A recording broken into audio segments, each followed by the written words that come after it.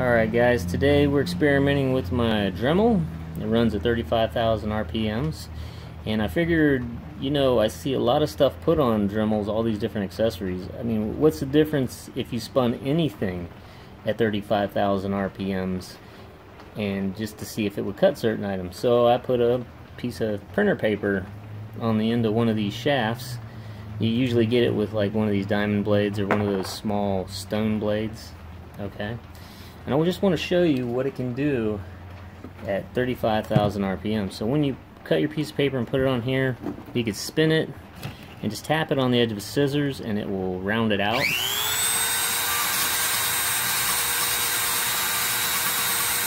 Alright. Once you've rounded it out, you start cutting.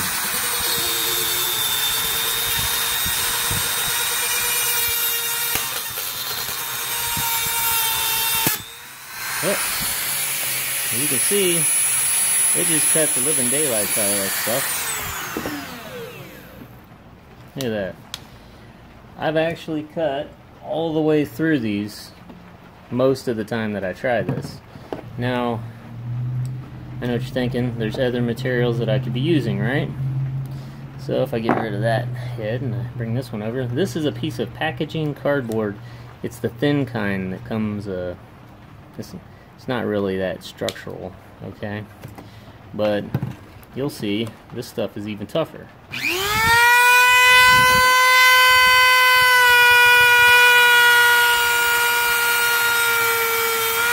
see? Now it's ready to go.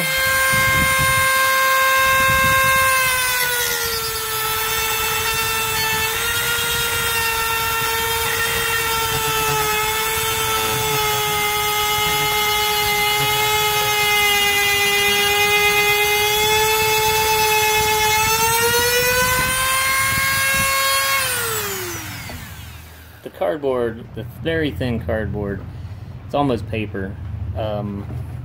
It is much tougher. It's much easier to use it on items that are plastic, okay? It could actually cut this thing in half in no time. If my hands weren't so shaky, I'd show you. Okay, but what else can it do, right? Maybe plexiglass. As you can see, I've already been doing this, right?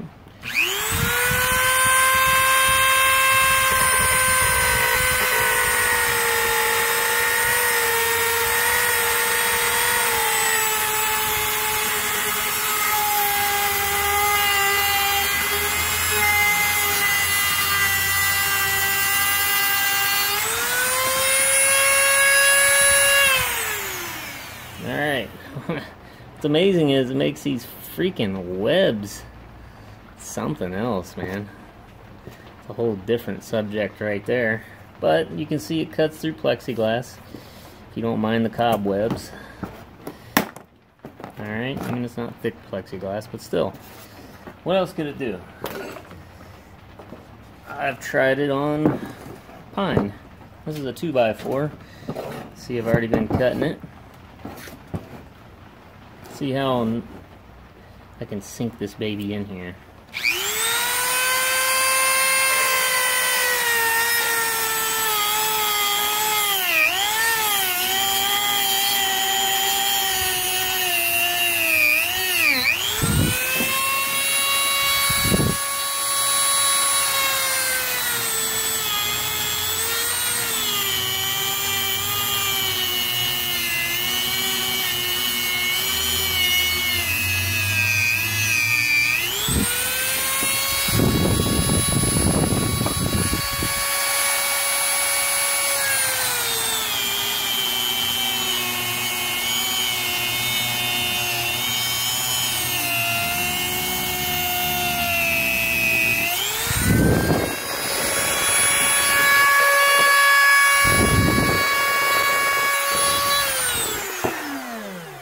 Okay, now if you aren't impressed, I don't know what to tell you, man. Look at that, and look at the shine on that cut. It gives it this burnished, just shinier than hell polished look. I think that you could actually probably just use these discs to polish stuff like aluminum or any other kind of metal, maybe even steel if you had some abrasive, like jeweler's stone or whatever you want to call it. But look at that piece of cardboard. This thing is still intact through wood. Okay, so next, I've tried, let me just list for you the stuff that I've tried. I've tried aluminum, I've tried sandpaper, I've tried cellophane from a chip bag, I've tried all kinds of stuff. You know that Dremel actually uses, they actually use sandpaper for some things, but you really don't need to buy theirs. I mean, I don't mean to down on their sales or nothing, but because you can just basically attach a piece of sandpaper. See, look at this wrinkled up piece of sandpaper. Watch, it will work. Put it on this way. Now, when you let this one even out, you're gonna have to do it on something tougher than a pair of scissors because it's sandpaper. So let me get this on real quick. They show these wimpy little pieces of sandpaper come in the kits with the Dremels. And I don't know what new stuff they have, right? But I figure, what's the point, man? Well, you could put all these little accessories on yourself from junk laying around the garage. I'm going to show you something neat. Alright.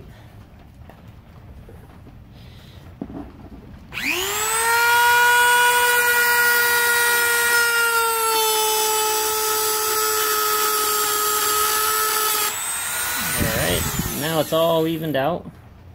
Okay. And here's my piece of pencil I cut in half with a piece of sandpaper earlier.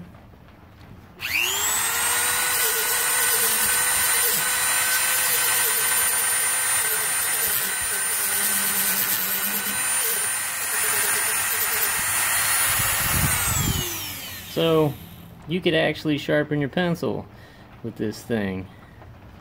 You know, or yeah, you could even sand stuff with it.